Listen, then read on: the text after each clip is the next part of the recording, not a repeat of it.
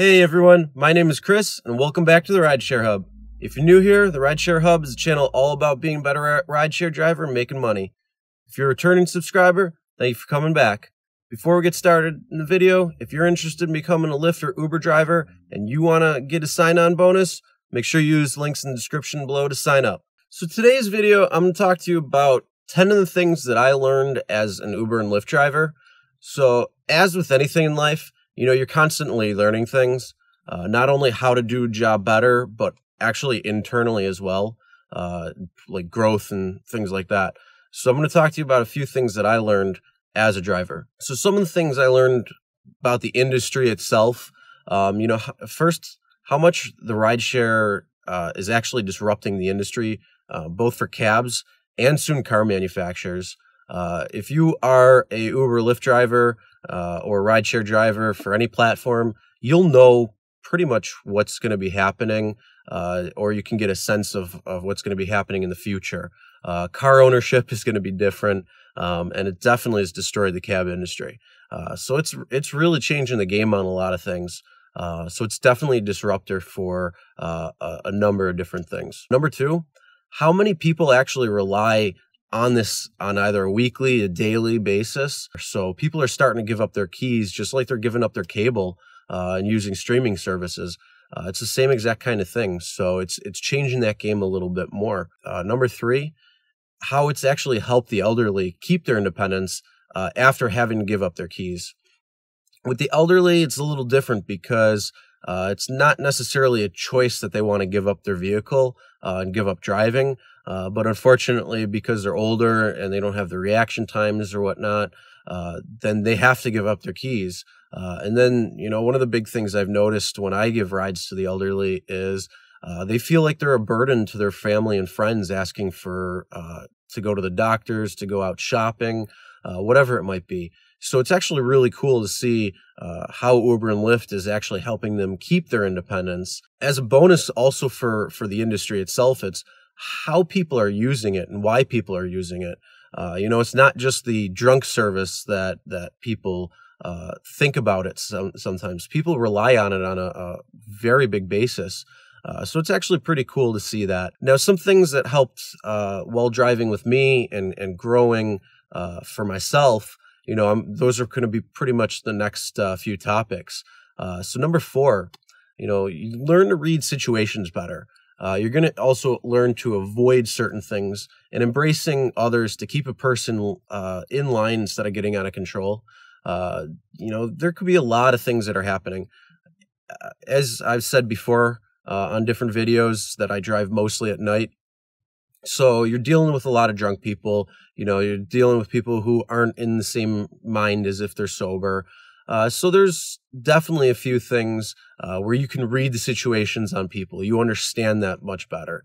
You know how to handle somebody or something where if you feel that it's going to get out of control, you can bring it back to control. Or if you feel something getting out of hand, you can kind of rope it back and change the entire demeanor of that. So it's definitely a way where you can learn to read that situation. Number five, how to handle myself.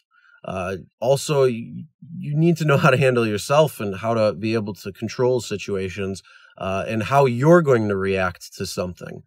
So it's definitely a great way on handling your own self, both on a quick emotion, reactive way, or just in general. Number six, you learn how to have better conversations and listen to others better.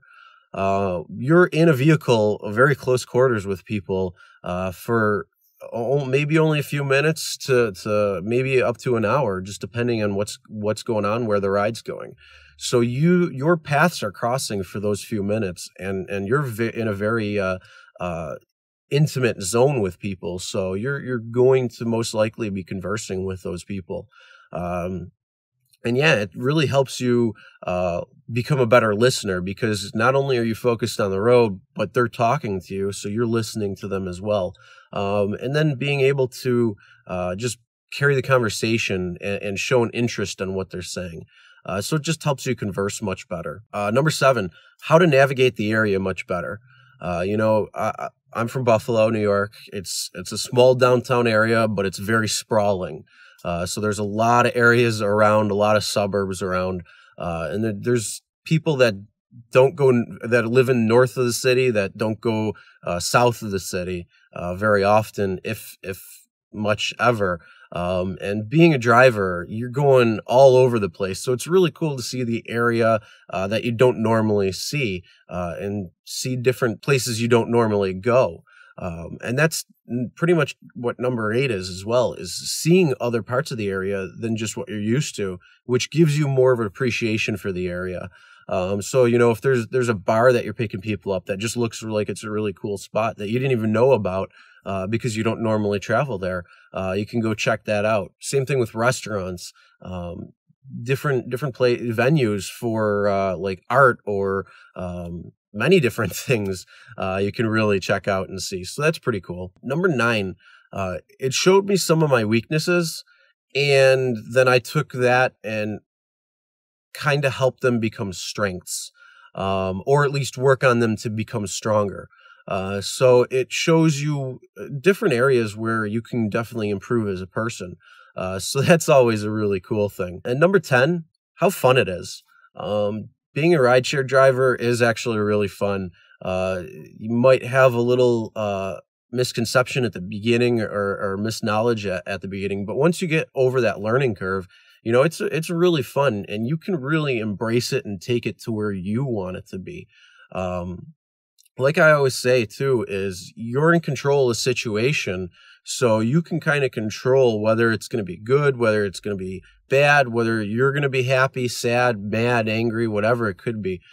So you can internalize that and definitely make yourself feel happier and know how fun it actually can be. All right, guys, so that was 10 things that I learned, both about the industry itself and just things about me and how I can handle certain situations and different things like that. Thank you, everyone, for watching. Again, if you're interested in becoming an Uber or Lyft driver, make sure to use the links in the description below, and subscribe if you want to see some more videos like this one. Also, make sure you check out my channel, Real Rideshare Stories, where we show actual rideshare stories as they happen. And this has been another episode of the Rideshare Hub. See you next time.